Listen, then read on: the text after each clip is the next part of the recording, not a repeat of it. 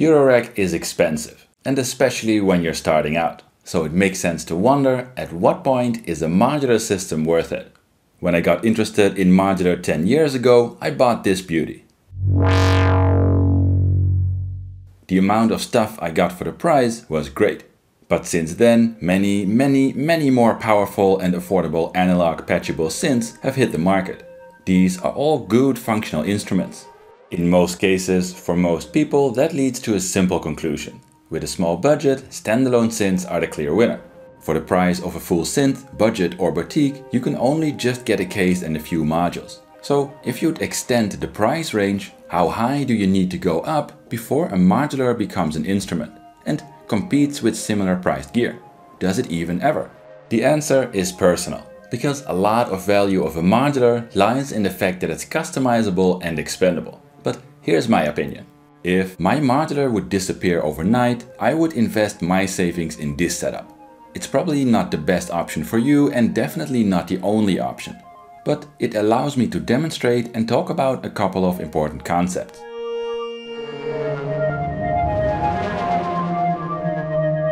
The first thing is price. I played with different variations and setups and often ended up with a system around the same price point, which on this massive scale isn't as high as you might think, but rather around here, somewhere from 1500 to around 2000 euros. I do want to make this very clear though. For that price, you can make something that's not a starter system or a good entry point you need to expand from. This example is a finished system and a great instrument, a complete modular setup that doesn't need expanding or other modules. However, around 2000, which is where this setup is still a lot of money. It means that the setup competes with high quality gear, like the Sub 37 or Pro 3 if you are comparing to monosynths. Things like the Perkins HD1 or Pulsar 23 when you're comparing to drum machines. And there are plenty of amazing polysynths, beatboxes and effects available for the price as well. But there we hit a very interesting point. Those examples are all dedicated instruments. A common problem with modular, and I don't mean to offend anyone here, is that it's easy to start by buying a few cool looking or popular modules and then expand over time with modules that draw the most attention. A bit like a kid in a toy store would. That strategy has the risk of ending up with a random collection of modules that are all interesting individually but don't work well as an instrument. And when your modular doesn't work as an instrument, you will start to wonder what beautiful designed purpose-built synth you could have had for the same price. There's a lot more to say about that. I wrote a bunch of scripts I'd love to turn into videos, but for now I'll stick to a few practical thoughts. When you're interested in a small price-effective modular, a clear idea of what you want to do with it helps a lot. You might want to build a powerful custom monosynth,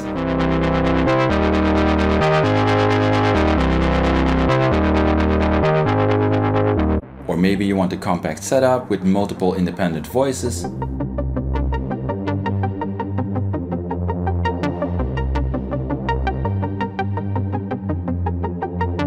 Or a system that's a wonderful generative exploration lab.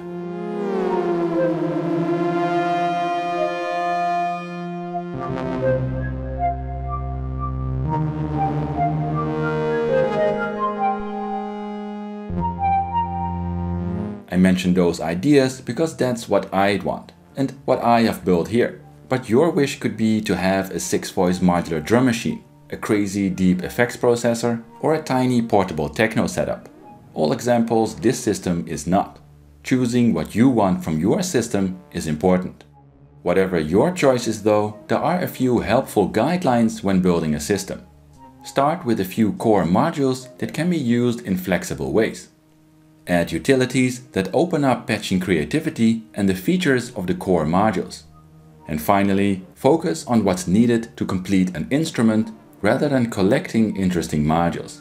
In the next chapters, I'll go over each of those points in more depth, giving examples with the system that I built. I will also use this system in a couple of videos soon, where I dive deeper into patches and use cases. It's important to me this is all completely unsponsored. So as always, if you like to support my work or you want to get access to PDF sheets with hundreds of patch ideas I used in my videos, have a look at my Patreon. You can also support my channel through affiliate links in the video description. The first tip is to start with core modules that can be used in flexible ways. But what does that mean? First off, what core modules are for you depends on your wishes. Maybe it's a big digital wavetable oscillator that convinced you to go modular. Maybe it's a big effects module or a specific controller, and so on. But a core module doesn't need to be a big and expensive unit. It can also be a clever utility module or a unique modulation source. Most important, think about what you want from your setup and if the core module or modules serve that purpose. And next, see if those modules only serve one purpose or multiple. For example, I wanted this system to be rather classic, a powerful system that's a solid studio synth as well as a fun and deep generative setup to explore.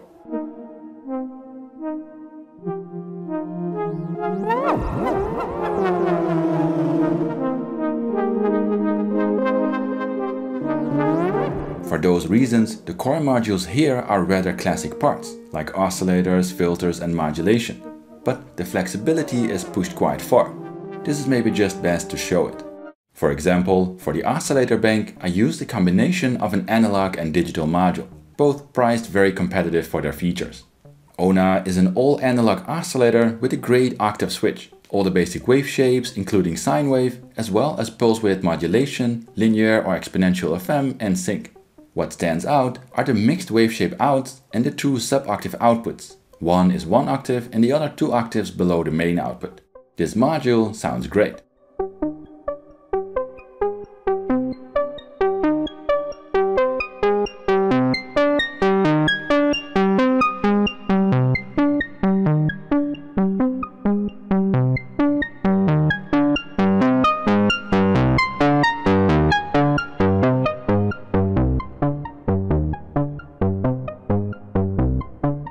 Glnds Twin Waves is a good counterpart to the ONA. It's fully digital but holds 2 independent oscillators. It offers all the classic wave shapes, but all with wave shaping options. And it also has a sub-oscillator output.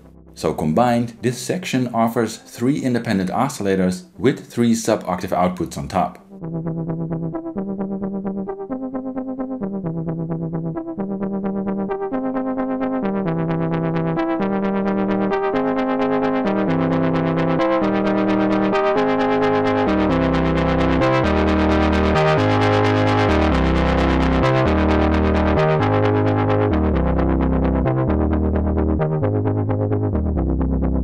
However, each channel of the twin waves can also be a flexible noise source with filter or resonator options. It can do complex sync sounds, ring mod sounds, and one of my favorites, stacked saw waves. So again, this module on its own can be the source of an independent voice without a problem.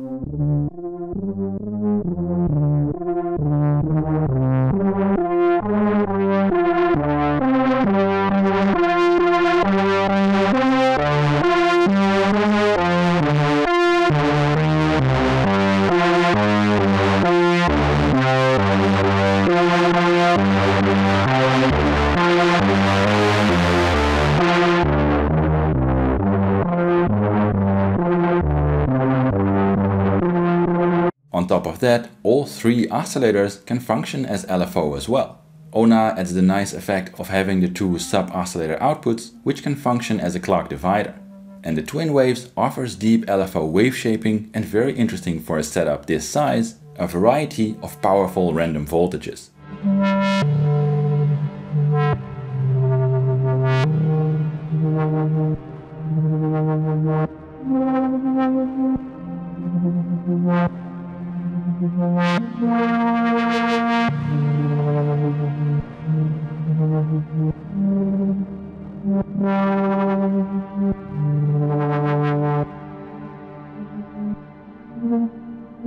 That flexibility means these modules don't always perform the same function.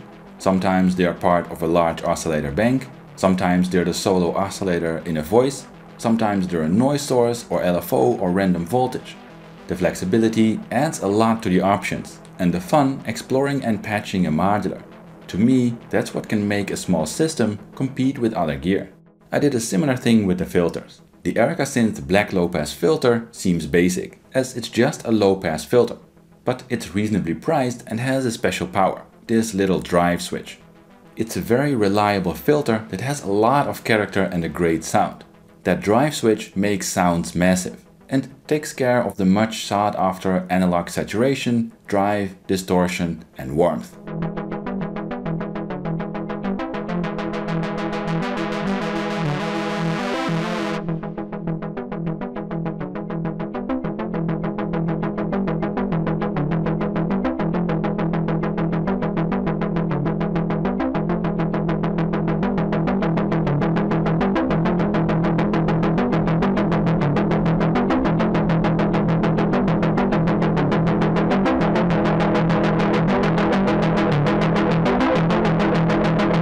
The Q-bit prism is a great counterfilter to that. This has an analog multimode filter, which offers low, high and bandpass filter modes. This adds a lot of flexibility and options next to the low pass only filter. Besides that, it also has a very interesting, although slightly quirky digital effects section.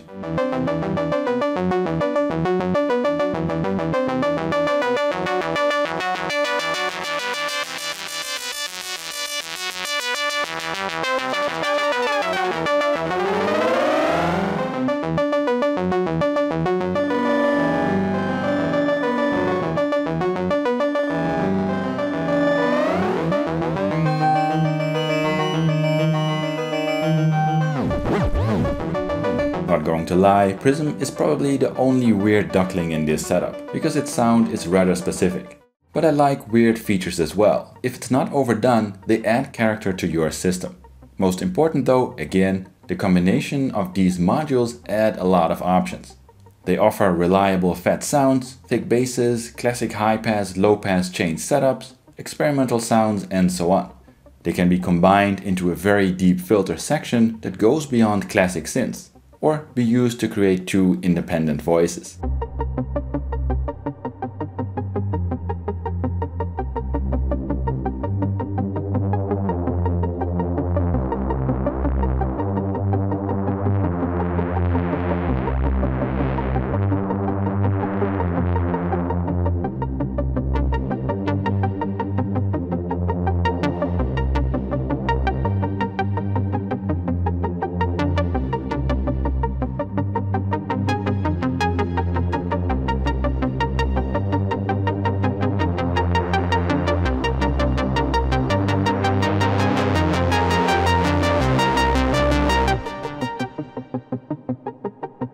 As for modulation, I only picked one module, the Chaos Devices Zadar, but that's because this one is rather amazing.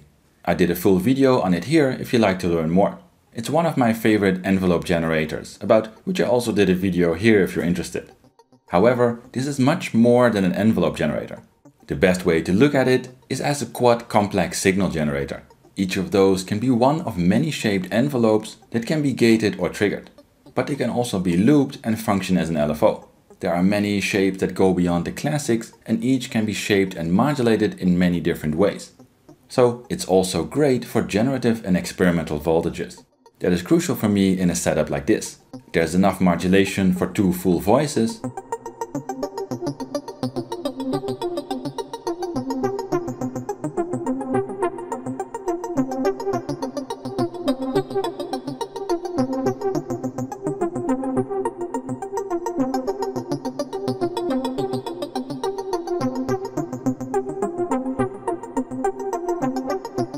and it offers enough creative voltages and deep modulation for self-generative setups.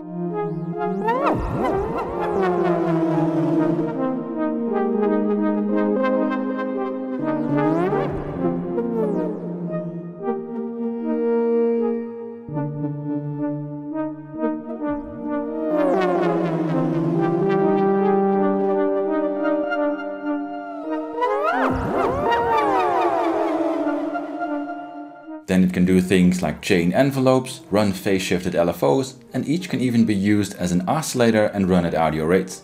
Also remember, this system can use each of the three oscillators as voltage-controlled LFOs, just in case more modulation is needed. That took a bit of time, but I wanted to explain what I mean with flexibility. It also helps to understand the next chapters. Utilities are crucial in any setup. They bring modules together, bring out their features, and allow for exploration and patching fun. Unfortunately, when you're starting out, it's easy to overlook their importance. The key here is to take a second and think about what's needed to get the most out of the core modules you picked. Very likely, that's mixing, attenuation, and amplitude control. For example, in this setup, there are 3 oscillators, but it needs a mixer to combine them before going to a filter. Prism is a nice filter, but it only has a single CV input, which is not enough for me. So it needs a mixer to combine control voltages. Also, there are quite some inputs around the system that don't have attenuators, so the system needs them as well. VCAs are needed for volume control of multiple voices, but also to create modulated modulation, and so on. Without utilities, this setup would be very limited and boring, no matter how cool the core modules are.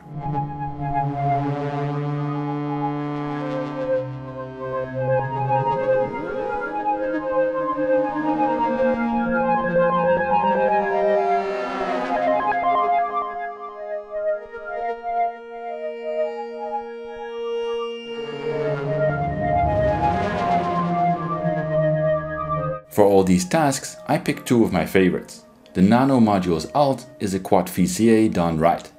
3 of the VCAs have full control, with manual offset and bipolar CV attenuator. Both of these controls are crucial when picking your first VCA, and the bipolar CV inputs are great for things like sidechaining and creative modulation ducking. Another thing Nano did well is chaining the outputs in a flexible mixer setup. Each output that is not used is summed to the next output. So you can use the 4 VCAs individually or as 2 2-to-1 voltage controlled mixers, or a 3-to-1 voltage controlled mixer and a solo channel. This allows for crucial signal flow options. Another module that's great for signal flow is the Happy Nerding 3x Mia. This is an all-time favorite module. I made a video explaining its features here, which you should definitely watch if this module is a mystery to you. In short, it has 3 horizontal sections. Each can function as a 2-input, 1-output mixer. All 6 inputs have a bipolar attenuator, so you can mix, attenuate and invert signals, both control voltages and audio. And when nothing is patched to an input, that input can be used to add or subtract an offset voltage to the mix. If you want, you can change sections, so you can also combine 4 or even all 6 inputs. Signal flow is so important, I can't even express it in a short video. But I see a lot of systems that don't have these good basics. That will keep your options limited and stuck in the same patch. If you don't use the added value of custom signal flow, it's hard to make a modular stand out from a fixed architecture synth. Paying for patchability of modules is just a waste of money if you don't use it. The final tip is to focus on what's needed to finish an instrument rather than collecting modules. Again, this is all personal, as it all depends on how you want to use your system. But a good start is to ask yourself how you want to control your setup and in what environment it's used. Also, are there any features still limited or problems your utilities can't solve? In this setup, the 2 modules that are a part of this tip are Bloom, which is a dual sequencer, and the Happy Nerding FX 8, which is a great multimode effects module. Those 2 modules turn this system into an instrument with a dual sequenced voice, complete with enough effects to be used standalone.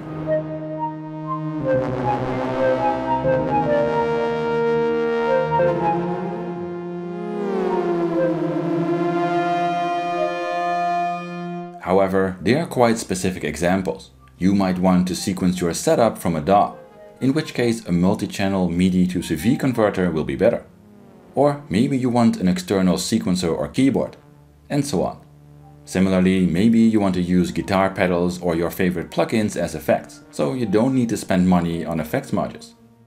More likely, it could be something completely different. The point is to think about and aim for those modules that make your setup feel like an instrument that works for you, rather than adding more and new fancy modules to it. Your setup might need a stereo mixer to complete the signal flow, or a dedicated headphone output or input module to feel complete. I know it can be difficult to focus and fight gas with Eurorack, as there are new and fancy releases hitting stores all the time. But I often see starter systems for sale, which always makes me a bit sad. they often suffer from problems that I think could be solved with these tips and make people enjoy their choice to go modular more. So I hope this video helps a bit. If you have any questions, feel free to ask in the comments. If you'd like to learn more, have a look here. And as always, smash that like, subscribe and bell button if you want to see more modular content from me. But that's it for now. Thanks for watching and see you next time.